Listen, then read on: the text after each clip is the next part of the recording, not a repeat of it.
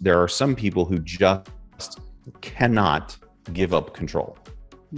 They must control the process because no one can clean the house better than them. That may be true, actually. That actually may be true because some OCD people literally clean better than other people. Good point. I know them. Like I go into a lot of different people's houses. People's level of what they feel is clean is entirely different. It spans the spectrum. I get it. But does your rental property need to be like completely spit shined? Yeah. By you? Probably not.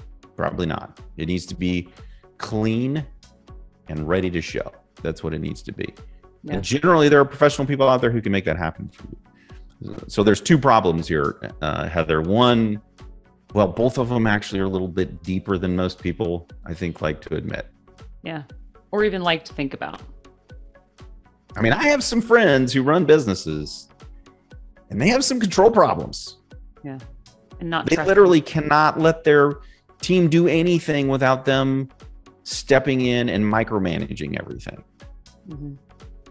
And we've talked about what that does to people on this show before, but in case you missed it, it literally takes all of their desire to do this themselves and it just shucks it right out of them. Mm-hmm. And they will not grow because of it. And on top of it, you as a business owner is suffering because of it. So yeah, because you can't grow. Nobody wins. There's only one of you. And if you think that you can do everything better than everybody else, well, then you're not going to be able to grow because you can't grow past what your capacity is. And as awesome as you feel like you are not that awesome. So you literally can't grow past your capacity. And it's the same thing in the rental business. You are going to reach a point where you can no longer physically go and clean the houses. So why not just start out not doing it? And another piece too is that there's the cleaning business that grows because of it, right? Mm-hmm. Like then you're in the more mindset of everybody wins, the abundance mindset versus trying to think of every little which way you can save your pennies. So I think that piece of owning remotely is so wonderful to be removed enough from it that's not an option for. So I do have a little bit of a I can do it better type of personality. And I just like to point out that Heather generally can do it better. She's one of the anomalies where actually that might be true. However, I love that it's distant enough that those issues can't come into play, right? I can't drive by and just do it myself or introduce myself to my tenants. That there is a separation is actually really good for me. Yeah, because she probably could do it better. She likely would if it was right there. Right? Yep. Oh. Yep. And Heather, we've had this conversation a lot that it doesn't really serve anybody very well for someone to jump in and do it for them. Like they never learn, they never grow. And then you can't learn and grow into something else either, or into something more. So if you're looking to grow a portfolio, you're literally sabotaging yourself by trying to do everything yourself. And in addition, if you just go buy properties that work, then you don't have to do it. I find a lot of these people, they do it out of necessity, Heather, because good point. Their properties don't cash flow. Yeah, that's a good point.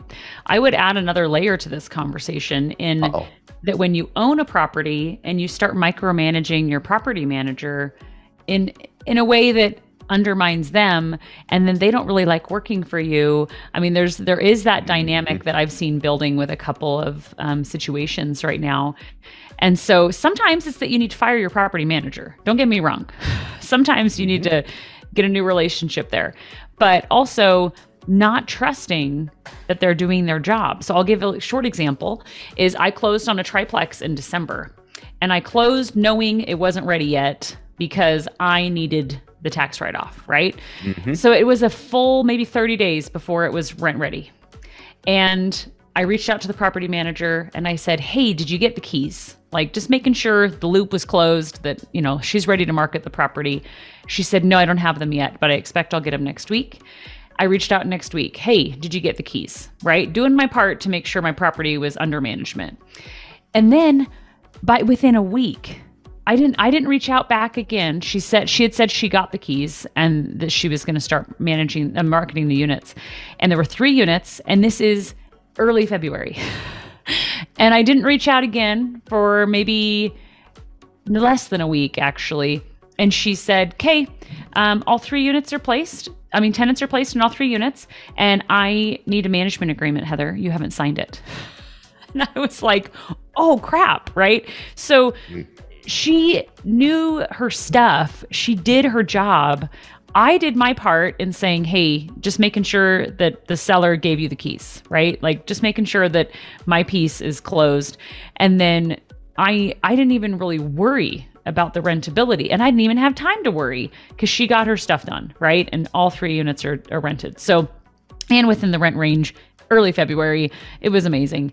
But trusting your property manager that this is their expertise, this is what they do every day. Following up is fine, but losing, you know, making your job become, I've got to do this and make sure my property manager's doing all the steps, right? Where are you marketing the property? I've seen that a lot lately. I have looked online. I don't see your listings and all those things. Like just trusting your property manager, I guess, to do their job.